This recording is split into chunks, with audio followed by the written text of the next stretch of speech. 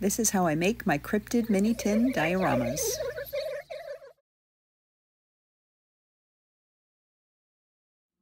First things first, I pick out my mini tins, and then I find my tiny items that I want to go inside, like gray aliens and ducks. Those are my favorite things.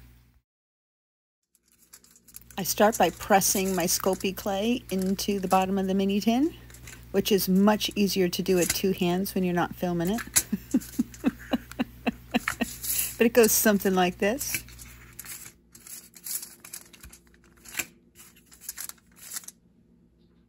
While I do have actual clay sculpting tools, I do use fondant cake tools to do some of the smaller areas inside the tin. They just work better in some places. And they cost like 99 cents for a set of them. And look at the beautiful pond I made so quickly. Next, I want to make sure all my items fit inside the tin when the lid closes. So pressing items like flying saucers into place and then sculpting around those indents is a great way to make sure everything fits perfectly. See? Perfect.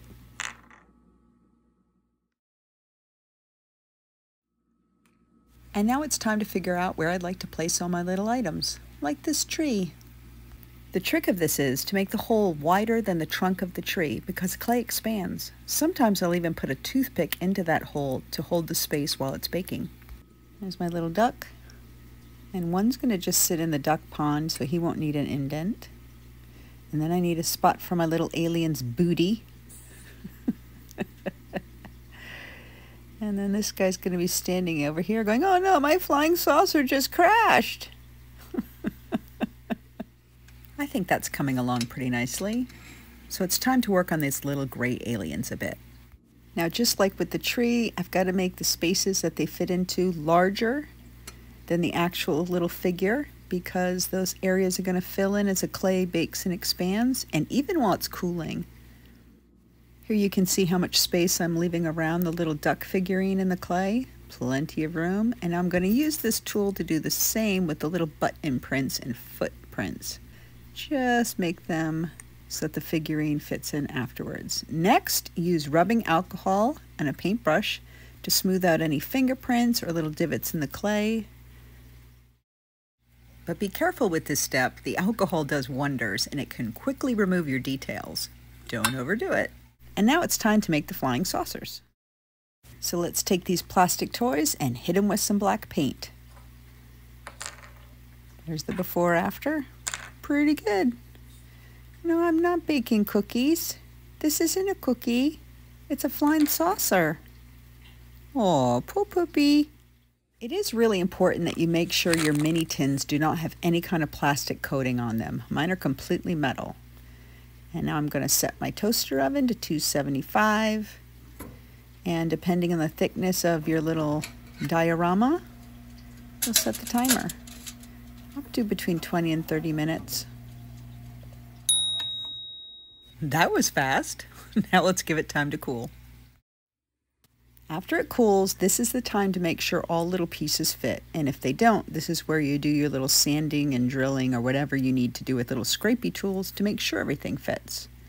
And the reason for this is if you accidentally break something, you can repair it with more Sculpey clay and re-bake it again. Once you've painted it, you can't do that. So everything fits. Perfect.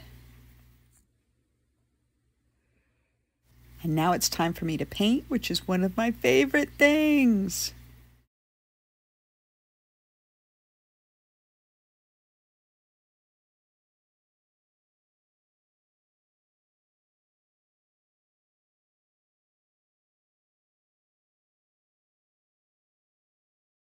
I used color shifting paint on my flying saucers, and I have found they work the best on a black surface.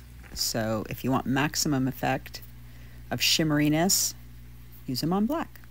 Now I'm going to paint little eyes on my aliens and ducks because they couldn't see. That's better. After painting, it's important to retest and make sure everything still fits in their little grooves. And then it's time to move on to clear coat. I use actual Sculpey clear coat because anything else will never dry properly and it will make your diorama sticky forever. So use this clear coat only. And now it's time to clear coat the flying saucers. I used a little piece of tape underneath them, Scotch tape, and that's how I hold them still while I spray so they don't blow around. And now it's time to put a little blue in my pond. Just a few drops, makes it nice and glossy and pretty. And then I have to tip the tin around, spread it around a little bit.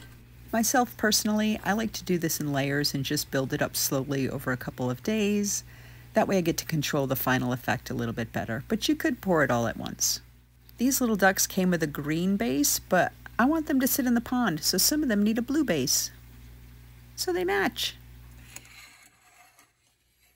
And for those of you who are wondering, Moth Mom, where did you get those adorable little cryptid aliens? Where'd those tiny grays come from? A friend of mine printed them up for me, and I'll put her contact information in the description of this video. And now it's time to make the labels for my mini tin. I did the artwork myself. Printed them up on sticker paper, and now press them on. The trick of this is press those stickers down really well. Friction adhere them. Really get them on there. Don't mess around.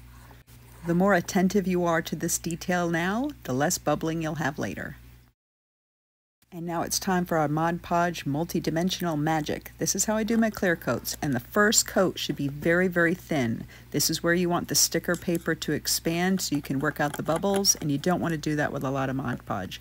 Also, use a soft, cheap paintbrush. I like the ones that come with kids' watercolor sets. I think that's where this came from. And do the same on the lid. This has already had its first coat, and look at that little wrinkle. And once it's dry, and it dries really quickly in that first coat, you just roll it out with your finger. And now it's time for second coats. This time you want to use a lot. Again, very soft brush, or else you'll get streaks in the clear coat.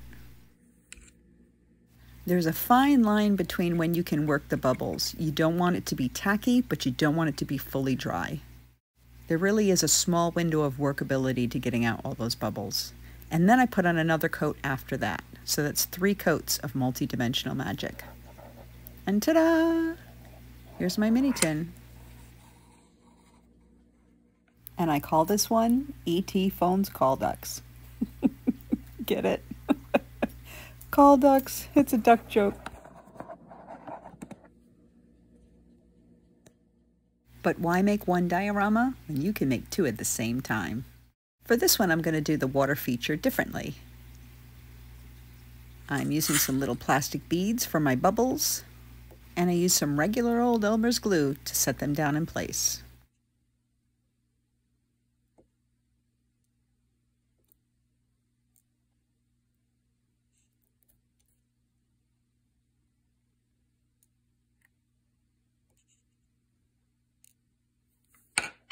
I'm going to use some clear Elmer's glue as the water of my pond.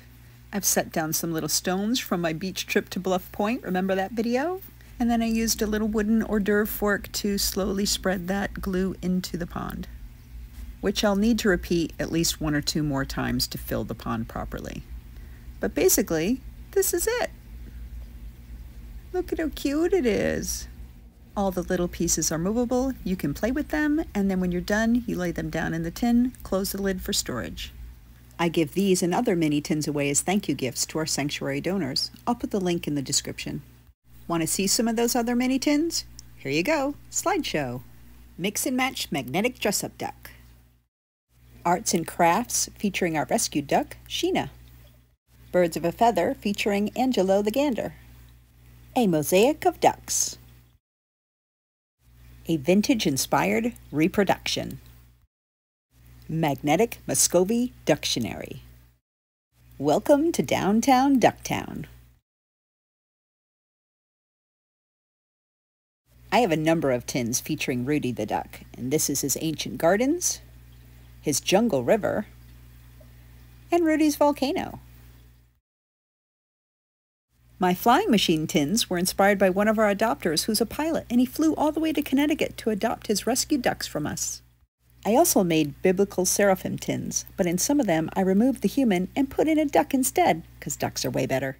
While this playset may be a little too big for a mini tin, it does have fun and interchangeable tiles. I also make a number of take-along micro mini tins, including this one, wine charms, and this one, a little notebook and pencil. And this educational one, don't feed ducks bread, or cake for that matter. Or the take-along ducky winks. And in case you need a portable mini dictionary, here's our travel size version.